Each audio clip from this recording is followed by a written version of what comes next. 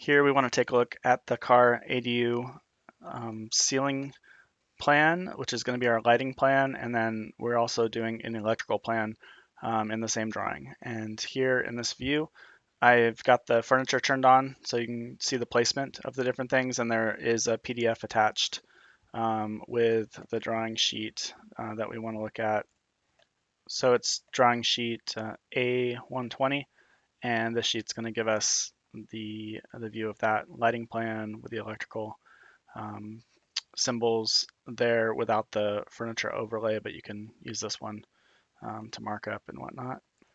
So let's look at it with the furniture on. So this is obviously a duplex. This is a quad located behind the TV stand, and all of these duplexes are code required for the distance that we need on each wall. We have a two-way switch here. The trickiest one is where to put the switch when you walk in this door. I'm tempted to put the switch right here, but you can see it's pretty far away. I don't like to put switches behind doors, so I'll probably add a switch right there for walking in. We may want to do like a motion detector in this room, so when someone walks in the room, you get some lights turning on, even if they're low lights. Maybe they're the task lights underneath the cabinets here or something like that. Just an idea. But let's take a look. So there are a couple chandeliers here and then can lights around the outside. I like to put can lights around the perimeter to put some light on the walls and let it reflect into the room.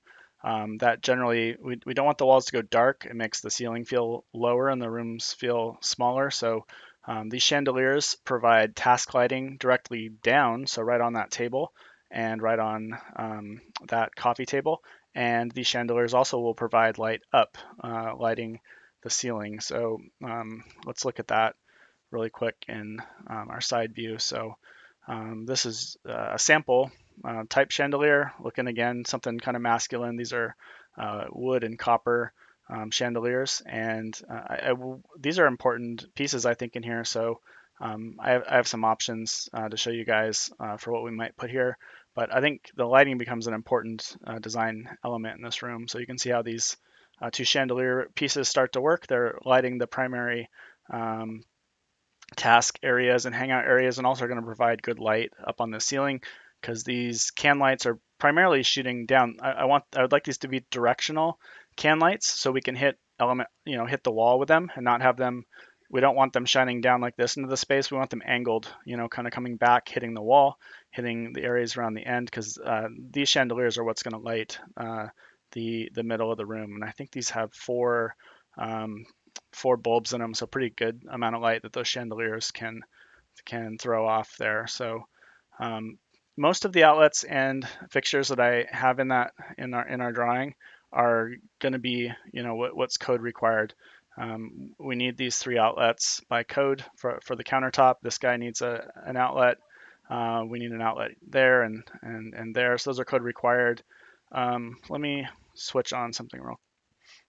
I just want to turn on our X-ray really quick so we can see our outlet. So we're gonna have one outlet's above the counter here. We're gonna have the outlet down here for the dishwasher, and of course the outlet down here for the refrigerator. This one got moved down. I'd like to move this one up actually to this height so it's easy to plug that in from the standing height. So I'll do that. And we're gonna have a 220 outlet here behind our stove as well. There it is, right there.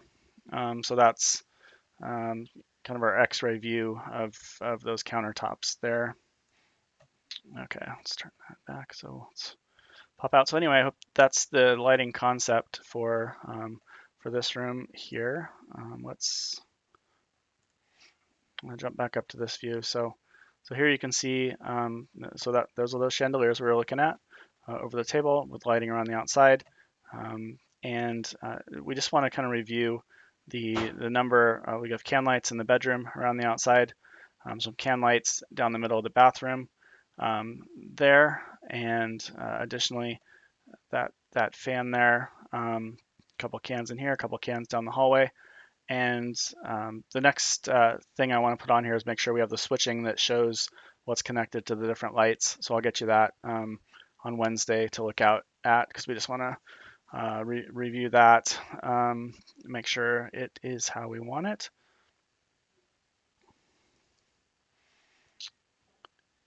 Anyway, so check out the attached PDF and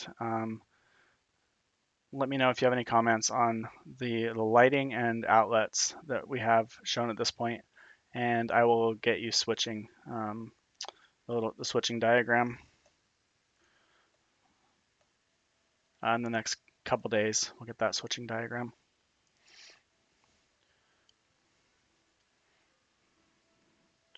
There's just our X-ray view of our design. Just looks kind of cool.